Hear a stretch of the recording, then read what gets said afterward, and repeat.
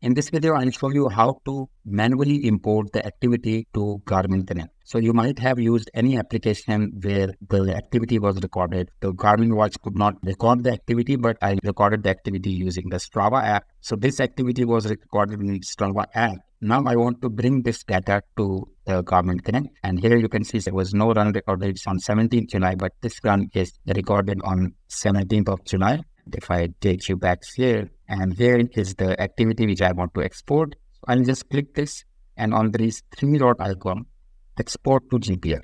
So once you export to GPX, this file is exported. Now you'll simply go back here to Garmin Connect and click on upload or import activity. So I'll click on upload or import activity, import data, and here browse for the file, and here is the activity which has to be uploaded. So this is the GPX file, and then I'll click on import data.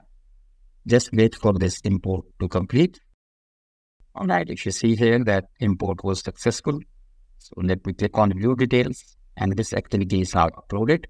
Here you can see the activity is uploaded and all the details are available here. Of course, it did not show the watch type, that which watch was used for recording this activity, but the data has come from Strava. That's the reason the details is not coming here.